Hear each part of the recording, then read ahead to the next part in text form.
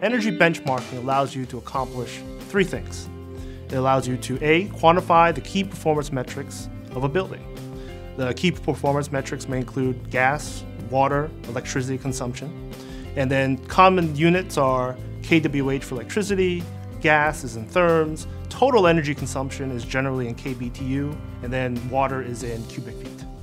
Secondly, benchmarking allows you to compare the energy consumption of buildings of like use.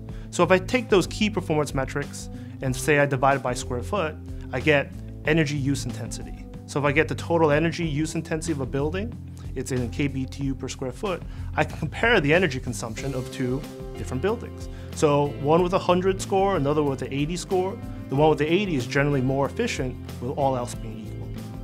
Lastly, benchmarking allows you to track the key performance metric over time, so that while you're investing money in your assets, you want to ensure that you're achieving the goals you outlined, that you're actually reducing energy consumption as well as reducing energy cost. So benchmarking allows you to, A, see if you're meeting your goals. If not, take corrective measures to ensure that you do so.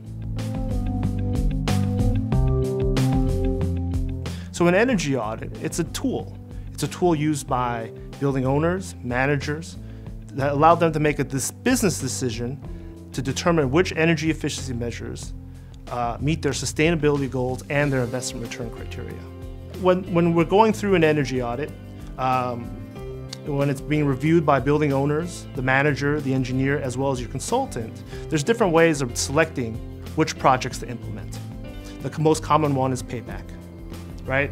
Typically, owners look for items that have the fastest payback period, and which are also within their budget.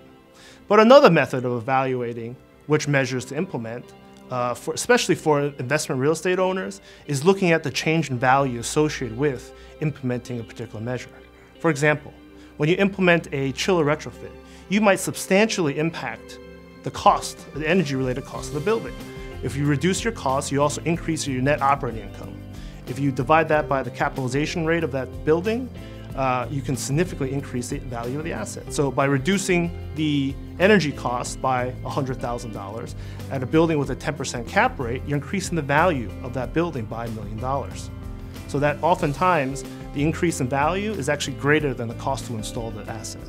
So when getting an energy audit, it's important to consult with your energy efficiency engineer to help them understand what degree of accuracy you need and what the decision-making criteria is to select the recommended energy efficiency projects.